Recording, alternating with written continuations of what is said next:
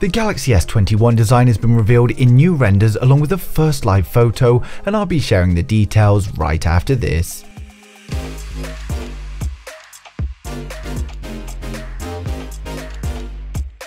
Today's video is sponsored by Moffdeck's Invisible Phone Stand. The Moffdeck is an invisible phone stand compatible with any smartphone and incredibly versatile. Once attached to your phone, you can use it as a phone stand to hold it in the desired position hands-free. Whether it be work or play, the Moffdeck allows portrait mode, which is great for meetings, web browsing and FaceTime, and we also have the landscape option for those wanting to watch media or game. With a secure magnetic locking mechanism, it can be used anywhere you like and it's going to stay in the desired position you choose. It can even be used as a hand grip when you're out and about on the go. On top of it being an incredible phone stand, it also holds up to 3 cards with RFID blocking to make you feel safe and secure.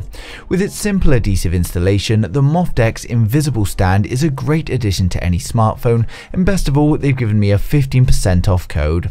The discount code along with the purchase link are down in the description below, so go ahead and check it out today. So this week has been incredible for the Galaxy S21 leaks. We've got the design revealed for the S21 and the S21 Ultra. We've got the first photo leak, confirmation of battery capacity, more design and spec information, along with news that we could be seeing it earlier than normal.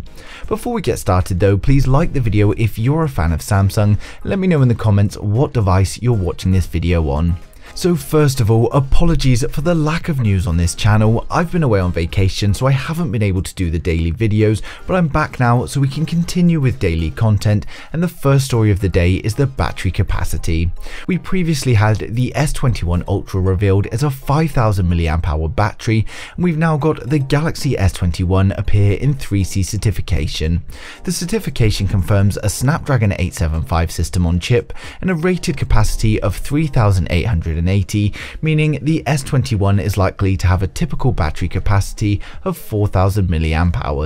For those patiently waiting for the S21, we also have news that production is likely to start a month earlier. A report from Sam Mobile stated that the Galaxy S21 is going to be launching in January 2021 instead of the usual February. This makes sense if Samsung have been adding more devices to their range, so they need to make sure there is a bit of a break between the product launches. They also suggest that the Galaxy S21 is going to launch alongside the Galaxy Buds 2, as we only saw minor improvements this year with the previous launch of the Buds Live.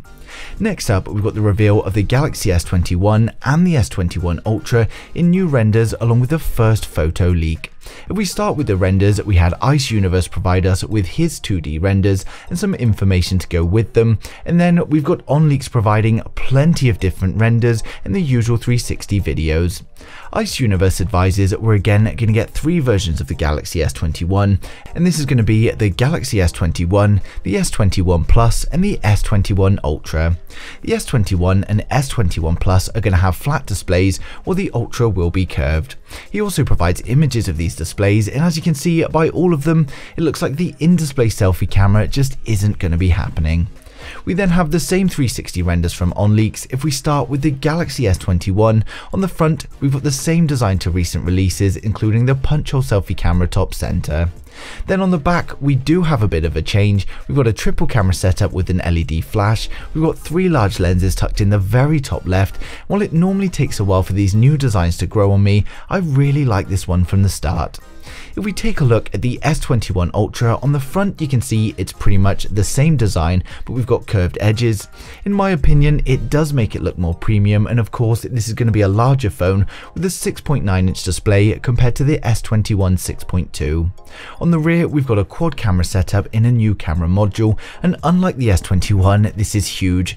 It's odd and it's definitely going to take some time to grow on me. It seems a little bit strange to have the wasted space in the bottom right of the module and not put an additional sensor there, but at the same time, if they change the module, it would be unsymmetrical without it.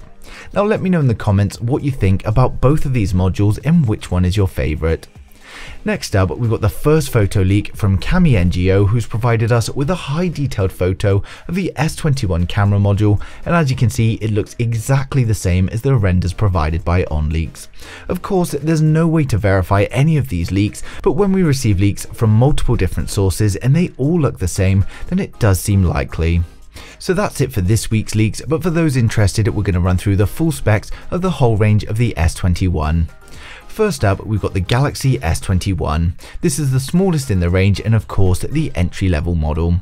It comes with a 6.2-inch dynamic AMOLED display with an expected resolution of 1440 by 3200. This gives us 563 pixels per inch, and it of course comes with an in-display fingerprint scanner. It's going to be a 120Hz display with HDR10+, but we're unsure if it's going to allow for 120Hz with a Quad HD Plus resolution, or if they're going to restrict this to 60Hz again. We get a punch-hole selfie camera in the top center, and the details have not been leaked yet, but I'm going to expect about a 10 or a 12 megapixel sensor, similar to the predecessor. The phone will be powered by the 5nm Snapdragon 875 in the Snapdragon regions, and we now believe the Exynos chipset is going to be called the Exynos 2100. Both versions will be 5G compatible. We're expecting similar RAM and storage configurations as the predecessor, so 8GB of RAM with 128 storage, and expect microSD support. It's of course going to ship with Android 11, and on the rear we've got this new triple camera setup in a vertical alignment. At this point we're not going to speculate on sensors until we do have more solid evidence, but expect a wide, an ultra wide and a telephoto. Battery capacity is 4000 mAh, and it's going to support wireless and reverse wireless charging. We've got no details on the actual fast charge numbers yet, but it will at least be 25 watts. Next up, we've got the Galaxy S21 Plus, and this is the middle of the range. For a change, we've got very little information on this model, and we're not going to speculate everything today, so just expect a similar device to the S21, but it's going to have a 6.7-inch display, more RAM and storage, and a larger battery capacity, and as soon as we get some information on this model, I'll update you guys straight away. Finally, we've got the Galaxy S21 Ultra, and this is of course the largest of the range and the most premium model. The Galaxy S21 Ultra comes with a 6.9-inch dynamic AMOLED display. It's expected to come with a resolution of 1440 by 3200, giving us 511 pixels per inch, and it will have the in-display fingerprint scanner. It's going to be a 120Hz display, and unlike the smaller two models, the Galaxy S21 Ultra is going to have a curved display. At this moment in time, we still don't know if it will support 120Hz and Quad HD Plus resolution, or if they will enforce the same restrictions. We get a punch-hole selfie camera in the top center, and details haven't been leaked just yet, but I would expect a larger sensor, as its predecessor had a 40 megapixel.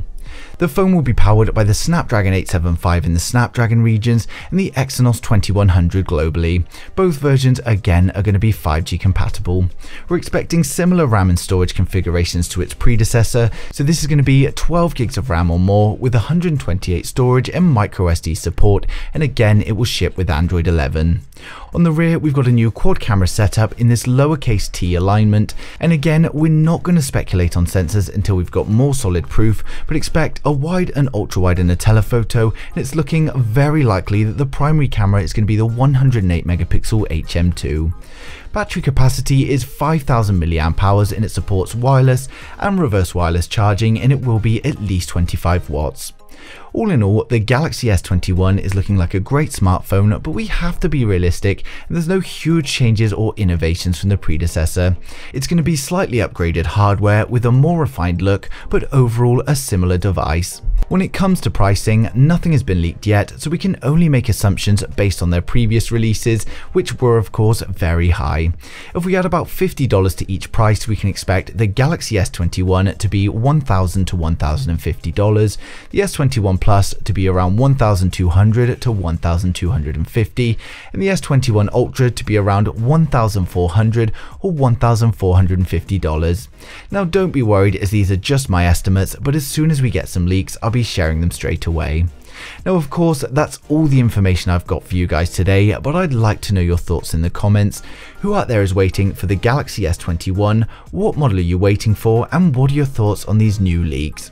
But thanks for watching the video. If you liked it, smash a thumbs up. If you didn't, hit the thumbs down twice, and I'll see you guys in the next one.